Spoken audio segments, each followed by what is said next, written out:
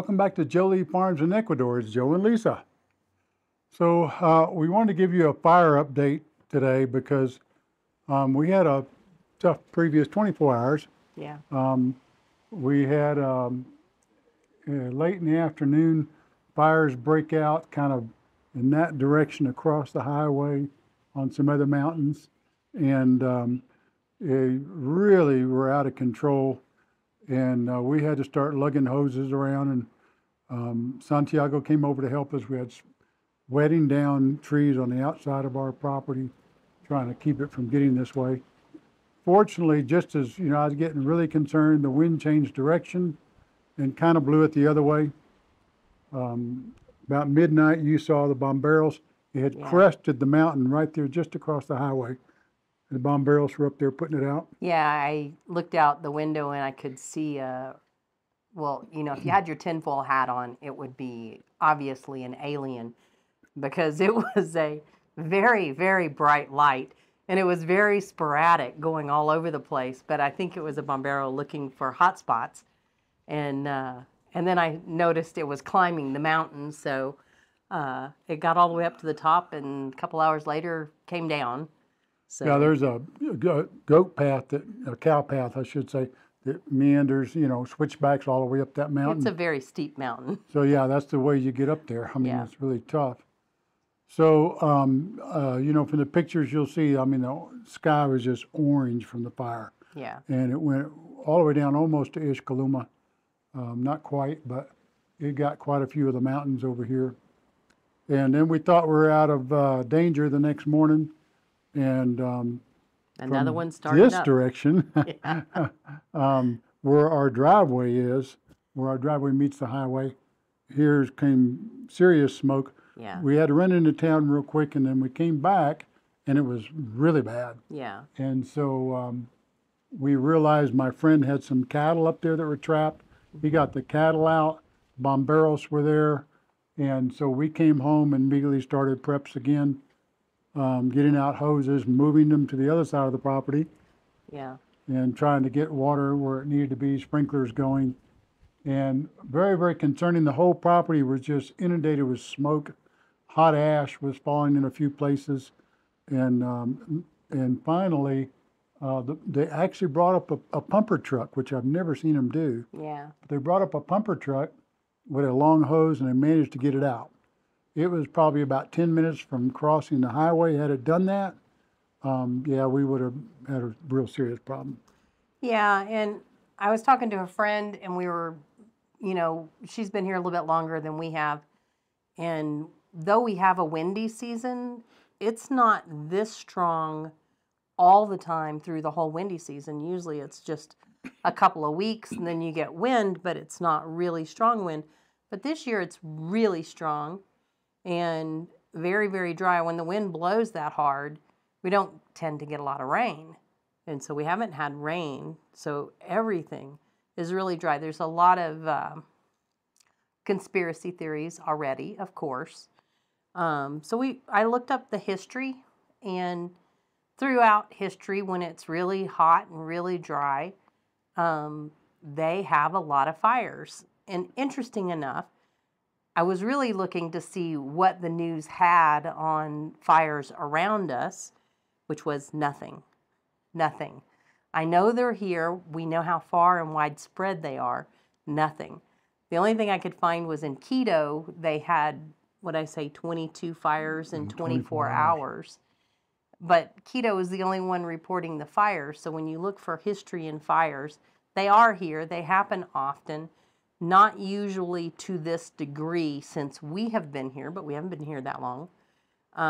So it is really interesting how quickly they burn a whole mountain. And then there's nothing. I mean, they've already taken people's cattle. Lots of beehives were burned up, all sorts of things. And they almost got my friend's cattle, but he managed to get them out of there just in time. And yeah, it's incredibly bad, and the smoke's not good for me at all. Not good for Lisa either. Well, and we had to, yesterday, I de-ashed the home.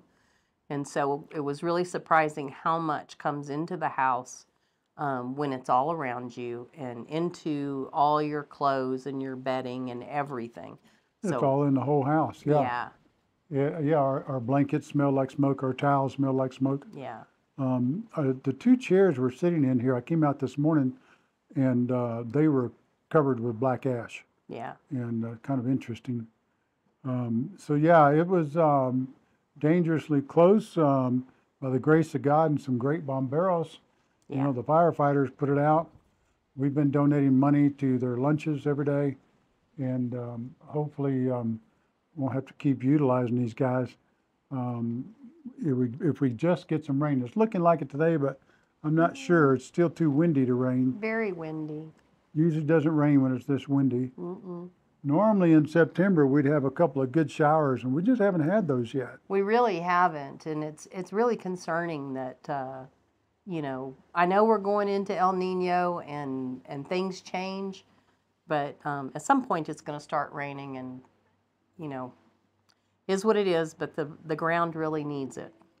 Yeah, and you know, again, we reemphasize that if you're thinking about moving here, make sure you have a fire plan in place. Make sure you have some kind of extra water supply. These municipal water supplies here, these pipes are usually plastic pipes, you know, about so big, and they're not very far underground, if at all.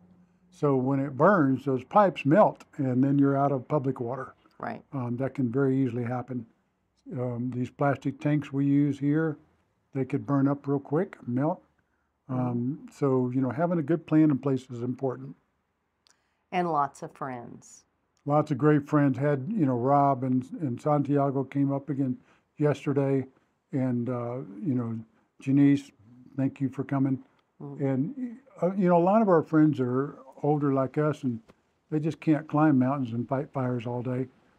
Fortunately, we have a few young friends, but it's tough. But it's good to have a good circle of friends around you, a good prayer circle around you, and don't stop praying for us, That's right. because it's not over. No, medicine's not one size fits all, and fires are not one and done. Yeah. We've had fires all the way to the Catamayo airport, is what I'm being told. In the last 2 days, probably 7 or 8 mountains is what I'm counting, Yeah. have been just scorched to nothing left. Well, and even I was looking where they had the first fires that we noticed back this way. It looks like yet further mountains are on fire because you can see the smoke going More up. towards Loja, yeah, to the north. Yeah. Yeah, so from where we're sitting, north is that way, south is that way, and that would make that west, and right behind us would be east. So yeah, the sun usually sets almost directly over the camera lens. Yeah. So yeah, so the fire was from the west the other night, and then more from the southwest yesterday, and it was a challenge for a few minutes. Finally, you know, everything changed, and we were able to rest easy again. Yeah. Thankfully, the bomberos came and put that one out because it was literally right across the road. Really appreciate our bomberos. Thank you so much. Yes. Thank you for all your hard work and all the volunteers. Thank you all for battling the fires here. We greatly appreciate it.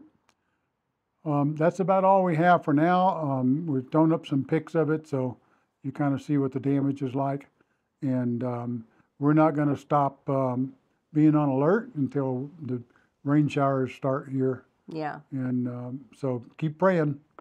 Yeah. And once the rain comes, pray we don't have very many landslides. Yeah. Okay, ciao for now.